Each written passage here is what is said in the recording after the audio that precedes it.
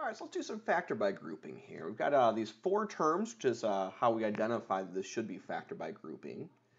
And we're going to group together these terms here and these terms here. Now note this is not a multiplication problem, that realistically there's still an addition sign between these. We didn't change the operation just by putting parentheses in there. But we're just grouping together the first two and the last two. And with the first two, we're going to pull out a greatest common factor. We're going to say, what's in common between 2xy and 10x? And so clearly there's a 2 in common between them. They also both have an x. When I factor that out, I'm left with a y. And from the second term, I'm left with a 5.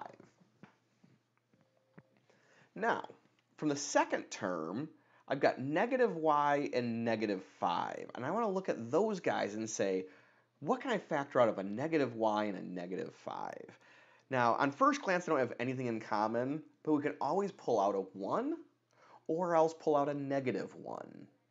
And it's our decision on which one to do, but basically what we want to have happen is we want to have the parenthesis that's left over, we want those to be matching between the two things that we group together. So I'm going to factor a negative 1 out, and that would leave me positive y and positive 5. Now here's where things get confusing. So I actually want to look at a completely separate problem that's a whole lot easier.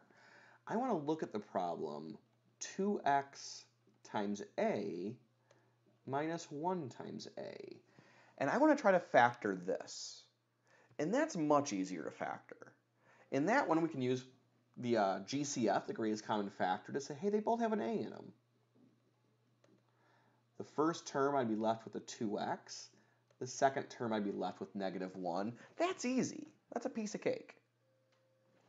But then I want you to realize that that's really all that's going on over here in our actual problem. Only instead of an a, I have a y plus 5. So I want you to notice that our entire first term there has a factor of 2, x, and y plus 5. Our entire second term there has a negative 1 and a y plus 5. Both terms have a y plus 5 in them. So we're going to bring that y plus 5 out in front, just like we brought the a out in front in the simple problem.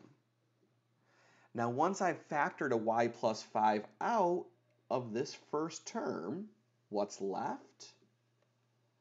Just the 2x.